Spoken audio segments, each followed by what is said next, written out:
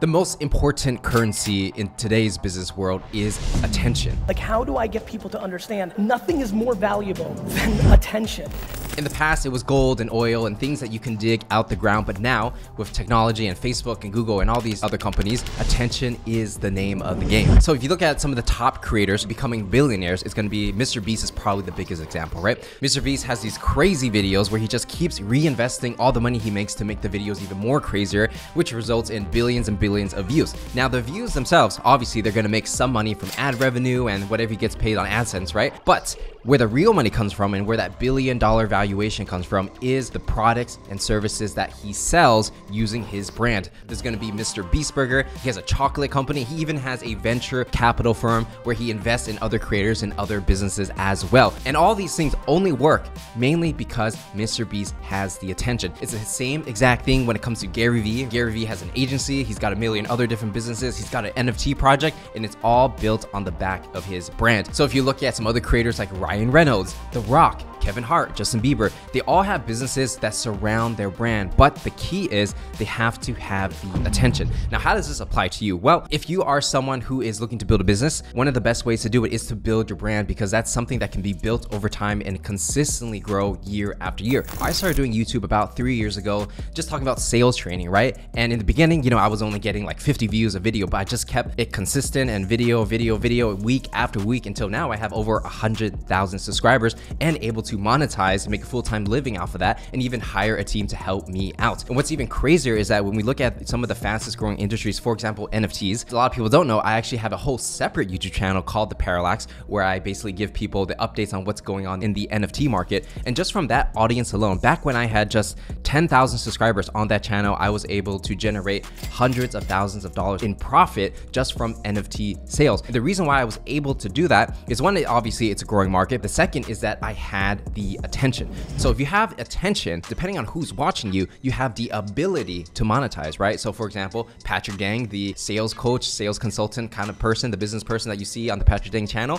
well, I sell a course, I have your attention, and I'm able to generate revenue amongst other things like sponsorships and other things like that. And in the future, if I started any other businesses that kind of relate to things that I already talk about on my channels, it's going to be a natural transition for me to start that business and generate leads. For example, after I launched my NFT project and generated hundreds of thousands of dollars in profit, I actually started an NFT agency helping other brands, whether it's traditional brands or Web3 native brands, get into the space and properly launch their project. And even just from one client, that's literally tens of thousands of dollars just from one person, right? One of the most advantageous things you can do, especially if you're thinking in the long term, let's say, 10 years, 20 years out, is having some kind of brand, whether it's a company brand or even a personal brand, because personal brand is quite interesting because like when you create it, you don't necessarily have to sell it. Nobody's going to really buy the Patrick Dang brand and I'm never going to sell it, right? But I can create other companies that are able to generate money and have a different name, but it's associated with my brand and I can sell that in the future, right? My NFT agency is called PLX Labs,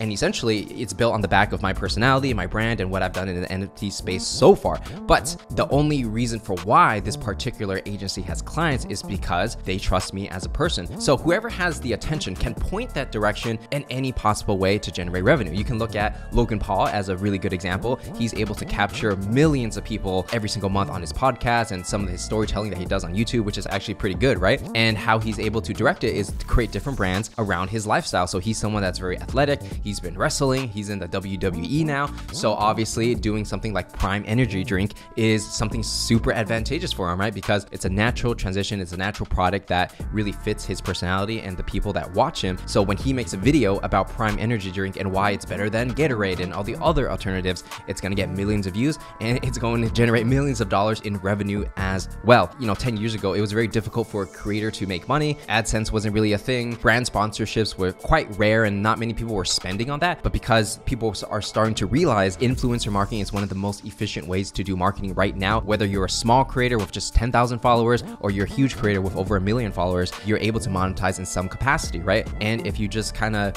think long-term and have a clean reputation for decades to come, assuming you want to have a career like that, maybe you're doing okay with the first first couple years, but then imagine that compounded over 10 years. How far can you get? What kind of businesses can you start? Because you built so much good equity with the people that trust you and watch you every single day. Now, a question that people have is, do I have to be an influencer in order to use this kind of strategy? Well, obviously, if you're on camera and you're able to speak, it helps a lot, because right now the meta, meaning what gets a lot of attention, is going to be videos, especially short form videos. I'm talking TikToks, YouTube Shorts, Facebook has a short as well. So every platform is going to do short, right? Do you have to do it? No. But is it one of the best ways to create content at scale? Absolutely. If you don't create videos and you don't show your face, you're definitely at a disadvantage. But there are creators on YouTube who don't show their face. They kind of use maybe like a cartoon or anime picture or a 3D, but they're able to build an anonymous identity and brand over time. So it's not necessary to show your face. There are many different examples of people that are anonymous, but they're able to still generate income. This is especially true in crypto and NFTs, where a majority of people are actually undoxed, meaning that you don't know who they are, you don't know their name, you don't know where they live. They're just like this anonymous personality, right? But they're still able to even generate millions of dollars of revenue,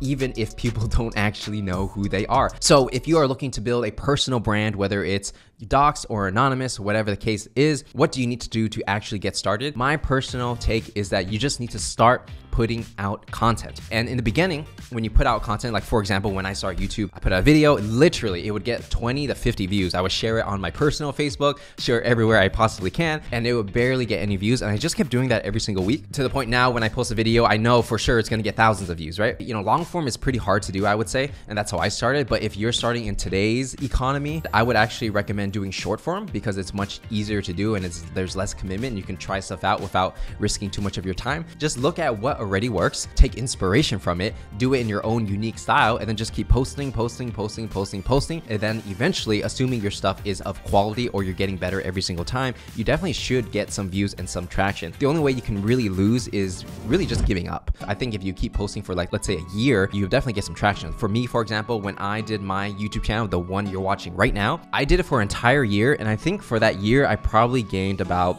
6,000 subscribers, probably less than 100,000 views for the entire channel for that year. And even still at that point, after a year, I was only still getting like a few hundred views per video even after that, right? Because in the B2B sales niche, it's much harder to generate views compared to if I did gaming, for example, right? I just kept it consistent to the point where now I become an authority when it comes to B2B sales. And every time you type in cold email, business development, sales pitch, you're gonna find my face ranking at some of the top videos for these topics, right? And so it's all about consistency, putting out good work. And I would say the algorithm won't favor you until later on, especially on YouTube. Some of the videos that I've made 3 years ago, at that time, they barely got any views. But when I look at the views now, they'll be getting like 10 to 20,000 views per month. And it's like exponentially growing. The content obviously got better, but even back then, the content was already worthy of going viral, right? It was just that the YouTube algorithm wasn't pushing me quite yet. And so you have to put enough stuff out to feed the algorithm. Once the algorithm, or maybe someone controls it, they're like, yep, this person is the one. They basically give you a boost. From that point on, your videos will get recommended much more